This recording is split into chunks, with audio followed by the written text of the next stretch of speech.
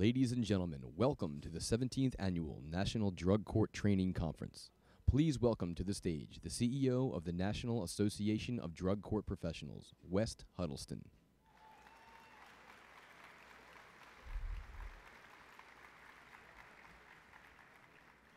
Good morning, lifesavers. Who's thrilled to be a drug court professional this morning? You are truly lifesavers. On behalf of the remarkable board of directors and staff of your NADCP, thank you for the life-saving work you do in drug court each and every day. Over the past year, you have come to the aid of countless citizens who suffer from a malady that, if left untreated, will certainly lead to jails, institutions, and death. For that is the true nature of alcoholism and drug addiction. However, instead of turning your back, you reach out and free them from the tremendous weight they are under. You give them treatment, accountability, and most importantly, the incredible gift of recovery. On behalf of people like me, thank you.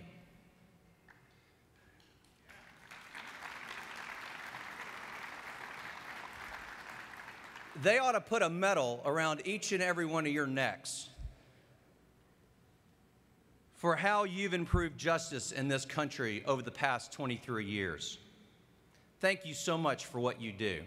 This conference is a celebration of you on the front lines, saving lives, reuniting families, reducing crime, putting people back together, honoring veterans, and in doing so, saving taxpayers an absolute fortune. And ladies and gentlemen, Congress, right up the river, is paying big attention to what you're doing and your presence here this week. Thank you.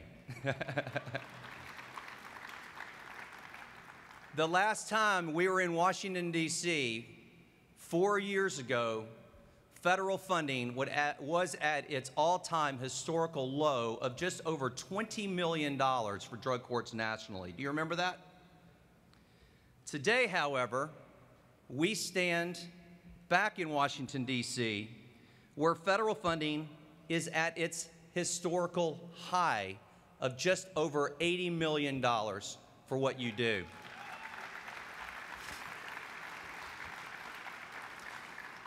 And I am bursting with excitement to tell you that the Republican-controlled House of Representatives agrees with the administration's budget request and just proposed an increase for drug court in the next federal budget.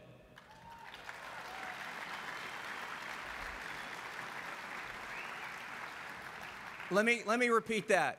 In this political environment, you just heard me say you got an increase in the federal budget. That's because of the work that you do. Now, guys, we have a long way to go between now and October to ensure that Congress holds that line. It's not over. That's just a recommendation, but it's huge coming out of the House. But that's why you're in the nation's capital at this historic moment this week.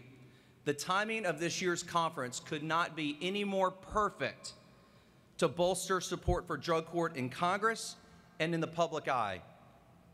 Please make the commitment where you're seated this morning to join superstars Martin Sheen, Matthew Perry, Harry Lennox, Melissa Fitzgerald, and Trey Anastasio, as long as 13 members of the House and Senate, as we hold a massive Capitol Hill rally at 8:30 in the morning in Upper Senate Park in the shadow of Capitol Hill. Who's going to be there in the morning?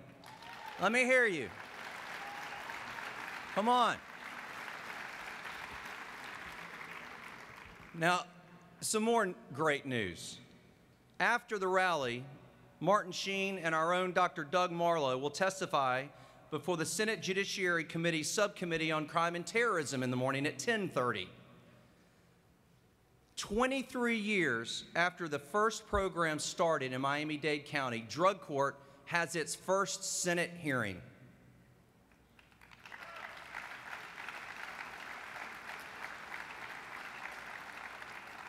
Now, I don't know if that seeps in, but they're pretty busy on Capitol Hill this morning. They're pretty busy on Capitol Hill tomorrow morning. And they're stopping what they're doing, and they're going to pay attention to our issue in the most official way that the Senate can do, and that is in an official hearing. It's massive. This morning, I'm honored to acknowledge several national leaders who head organizations critical to the work that you do. On the front row is General Arthur Dean, the Chairman and CEO of Community Anti-Drug Coalitions of America. Thank you. Thank you for being here. Rob Morrison, the Executive Director of the National Association of State and Alcohol Abuse Directors. Rob, thank you. And this conference would not be what it is without the guidance and support of our federal partners, the Bureau of Justice Assistance, the Center for Substance Abuse Treatment, the National Institute on Drug Abuse, and the Office of Juvenile Justice and Delinquency Prevention. Please give our federal partners, your federal partners, a huge hand and a huge thank you.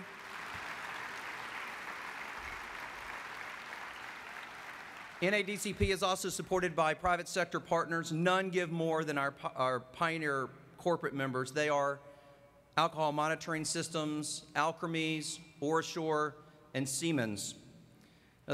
Thank you. So, ladies and gentlemen, this conference, it's our biggest ever. It's our biggest ever in attendance, and it's our biggest ever in the program.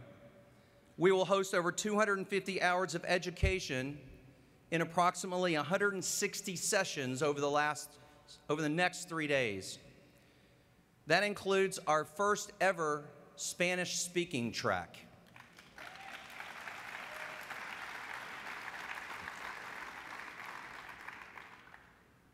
This event, this convention, is the largest conference and training event in the world related to the treatment of drugs and crime.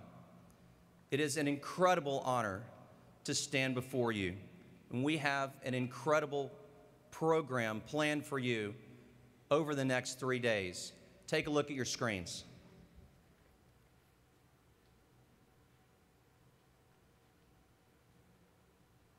Welcome to Washington, D.C. and the NADCP 17th Annual Drug Court Training Conference. Whether by plane, by train, and by automobile. Over 3,400 people are attending this conference from all 50 states, U.S. territories, and countries from around the world. This year's conference includes over 250 hours of educational sessions, a virtual library of drug court information. Plenty of legal stuff too. Don't forget to check in at the CLE CEU desk at registration for possible credited hours. Can't wait to see you here tomorrow at the U.S. Capitol for the Drug Court Rally. Buses for the rally leave from the Woodrow Wilson bus loop here at the Gaylord Hotel tomorrow morning at 6:30 and drop off here at Union Station, which is just steps away from Upper Senate Park in the shadow of the U.S. Capitol Dome, where we will gather and spread the message that drug court is a proven budget solution. I'm here at the famous staircase from the movie The Exorcist. Today, during our short lunch break, lunch boxes will be for sale in the Drug Court Expo Hall.